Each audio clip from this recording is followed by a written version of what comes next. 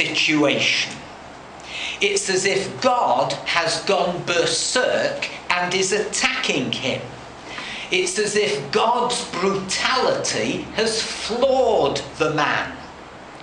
His seesaw emotions are going up and down. He doesn't know whether he's coming or going. Sometimes it's a complaint, and sometimes it's a confession of trust.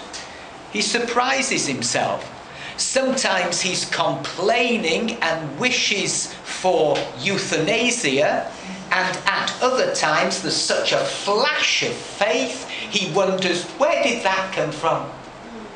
He's had a glimpse of glory that when he was the wealthy man and everything was going well, he'd never seen it like that before. But he's on this seesaw of emotions, up and down. Suffering is a tool in God's hands to mould our character. Now, hear me carefully. Job's sufferings did not happen because of his pride or any other sin. We're told in chapter 2 it was without any reason. But one of the byproducts of suffering is that our lives are laid bare, utterly exposed, and in the white light of God's purity, everything lies open before him with whom we have to do. Now, it's like that anyway, but we don't see it like that until everything collapses and we begin to see things in a different light. Job was so busy defending himself that he couldn't for the life of him see this.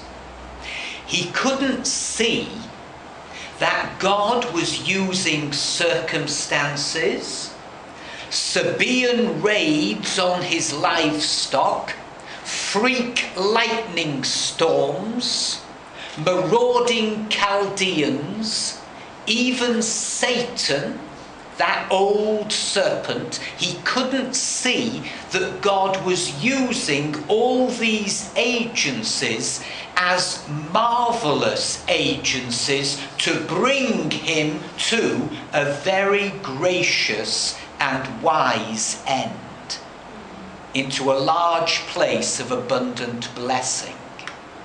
You see, for the believer, all things work together for good, to them that are the called according to his purpose. All things. Now, it's a cliche to say that God moves in a mysterious way, his wonders to perform, but nonetheless it is true. And we need to recognize how God moves in our lives as believers. He can use cancer, though you want to get rid of it. He can use bereavement, though you wish it had never happened. He can use redundancy. He can use broken engagements and a broken heart. He can use divorce. He can even use deportation to serve his greater glory. With hindsight, we see a purpose in it, and lessons are learned. So don't let circumstances get between you and God. There's coming a day when dark providences never understood before will be clearly seen, and all that puzzles us now will become plain to us in the light of heaven. And on that day, we will gladly admit, you have done all things well. Now, it doesn't feel like it now. And it doesn't look like it while we're going through it in time.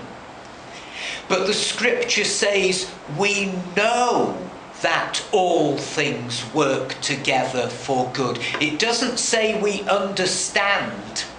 It doesn't say we feel. We know. It's a faith step and statement. We know all things work together for good to them that love God, to the called according to his purpose. In this life, with all its unanswered questions and apparent and real injustices, we are the believing head scratchers who keep on saying, I don't know why. And people come and they suggest this and that, and we just say, yes, God is good, God is true, I trust him, God is love. Then explain this, explain this. I don't know why. Part of being human is we're left asking the question, why? El Nathan wrote a hymn that carried these words. I know not what of good or ill may be reserved for me, of weary ways or golden days before his face I see. But I know whom I have believed, and am persuaded that he is able to keep that which I've committed to him against that day. Have you ever wondered why does God bother giving light to the miserable? Why does he bother